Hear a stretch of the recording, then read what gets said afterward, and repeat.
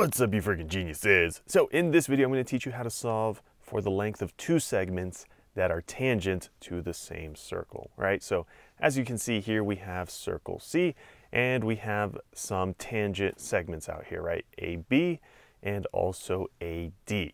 Okay, you might also notice that the two tangents intersect at this common point, all right? So tangent segments, so AB and AD, that come from a common point, right, like point A, are congruent, or in other words, they're equal to each other. So if we wanted to solve for the lengths of these two tangents, we can just set them equal to each other, right? So we're going to say that segment AB, which is represented by 2x squared plus 4, we can set that to equal to our other tangent, which is just 22, right?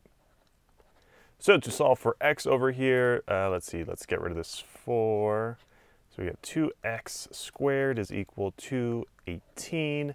Then we can divide both sides by 2, right? Those cancel out. So we're left with x squared is equal to 9. So to solve for x here, we can simply take the square root of both sides, right? Those cancel out.